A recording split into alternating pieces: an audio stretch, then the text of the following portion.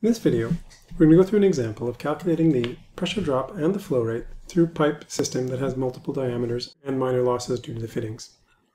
So here's the problem we're going to look at. We're going to start with a 2-inch nominal Schedule 40 pipe, which is 20 meters long, and it's attached to an 18-meter 3-inch nominal Schedule 40 pipe.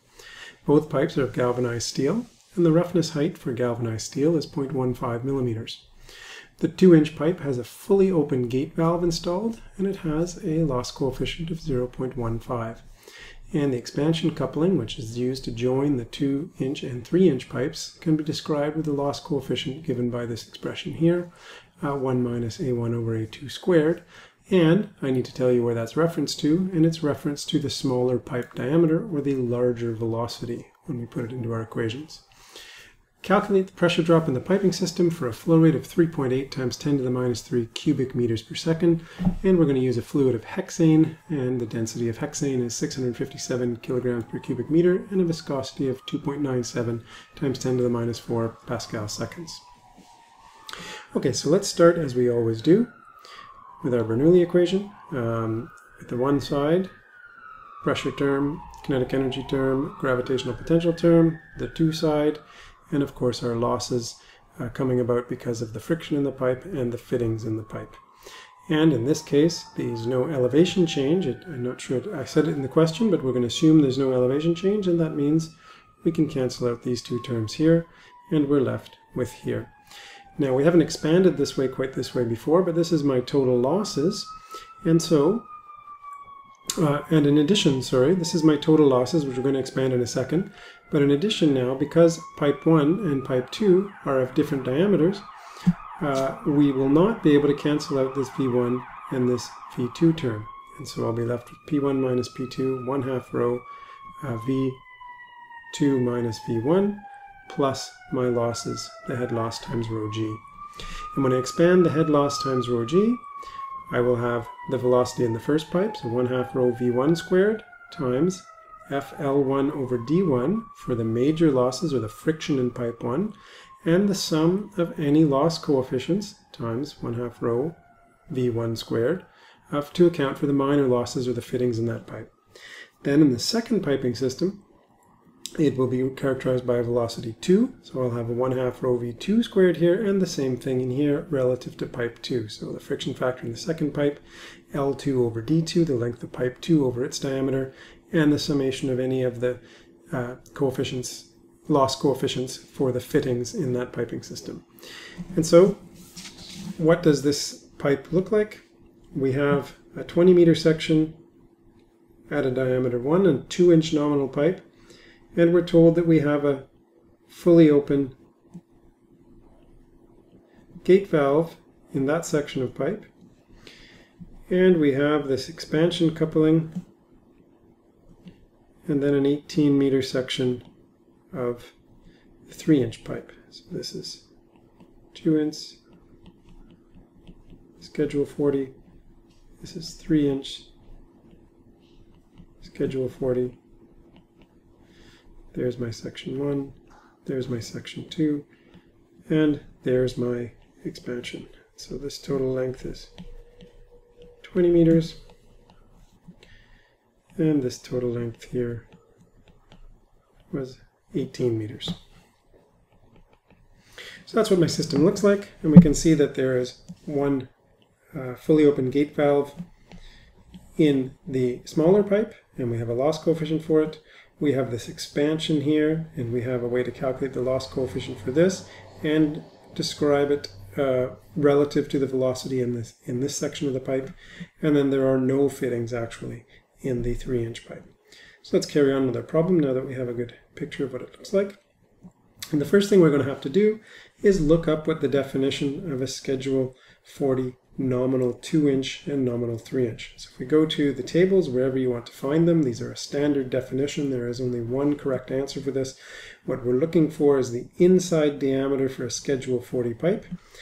And essentially the way these things work, if you look at them, is that these standards will provide the outer diameter, and then the different schedule numbers will be thinner or thicker pipe walls depending on the pressure requirements that you have to hold with your pipe.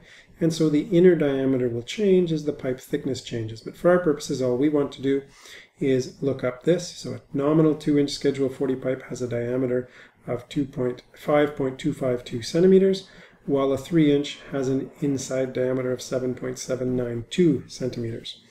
I can convert each of those to meters and square it and multiply by pi over 4 in order to get the flow area. So that's the inside flow area for each of those. So now this is in meters squared because I first converted these to meters squared before doing my area calculation. I've just rewritten here for convenience the length of our pipe, 20 meters in the 2-inch pipe, 18 meters in the 3-inch pipe. And now, given that defined flow rate of 3.83 times 10 to the minus 3 cubic meters per second, I can divide by the respective pipe area to get the velocity that we see in the 2-inch pipe and the velocity in the 3-inch pipe. From that velocity, I can calculate my Reynolds number. I know my density for hexane, I know my viscosity for hexane, and I know my inside diameter here. And so I can calculate these two Reynolds numbers. In the 2-inch pipe, of course, it's higher. The fluid has to move faster, 2.038 times 10 to the 5. And in the 3-inch pipe, it's 1.374 times 10 to the 5. Now I can calculate my relative roughness. I'm given an absolute roughness height of 0.15 millimeters. I need to make sure I convert that into consistent units, but if I divide that roughness height in the same units as the diameter of the pipe, I will get the correct value for the relative roughness shown here. And of course, it doesn't matter if I do that in millimeters, meters, or centimeters. As long as they're both in the same units, we'll get the correct non-dimensional relative roughness. And from that, I can go to either my Moody diagram or my calculator, or in my case, the function that I implemented in Python in my Jupyter notebook, and ask for the friction factor at that Reynolds number and this Reynolds number and this relative roughness, and I get a value in the 2-inch pipe of 0.02649. When I repeat that with this relative roughness and this Reynolds number, I get this value of 0.02448 for the flow in the 3-inch pipe. Next, I need to solve for the minor losses so that I can put this together into my equation. And what did I have? I had in the 2-inch pipe, I had a gate valve, 0.15. And if I evaluate that expression for the expansion using the area ratio squared, A1 and A2, which I had in the previous table, I can evaluate that expansion is 0.2978. And when I add these two together, I get the total loss coefficient for all of the things that are associated with the 2-inch pipe. And of course, I didn't have any in the 3-inch pipe because the expansion was associated with the first pipe, and I didn't have anything on the other pipes. We have neglected any entrance and exits. We weren't given any information as to entrances or exits. We'll see that further when we look at reservoirs and discuss that in more detail. In this example, there is no loss coefficient in the 3-inch pipe. So now we can put that into our equation. Of course, P1 minus P2, we had this first term that was related to the change in velocity or the change in kinetic energy. And then we had all of the losses in the second term related to the 2-inch pipe or the first pipe that I've called 1 here. And then all of the losses in the second pipe that I've called V2 and use the subscript 2 for all of the major and minor losses in the second pipe. Plugging in my values, the density of hexane, the velocity in the second pipe, the velocity in the first pipe, again the density, the velocity in the, let's correct that, 1.754 and 0.7969, again 0.7969 and 1.754. Don't know how I slipped a decimal in each of those, my apologies.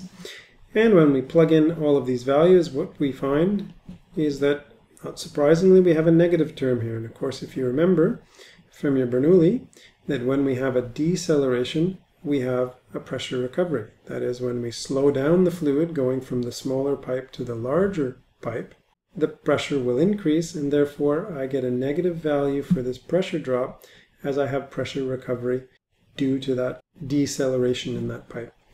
Next, I have this term here, which was all of both the major and the minor losses in the first pipe, and that is 10.65 kilopascals.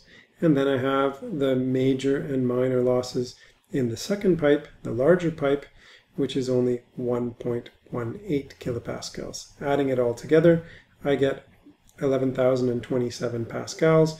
And of course, with the precision of the numbers given in the question, that's really too much precision. And so I'm going to give a final answer as 1.1 times 10 to the 4 pascals, or of course I could call that 11 kilopascals.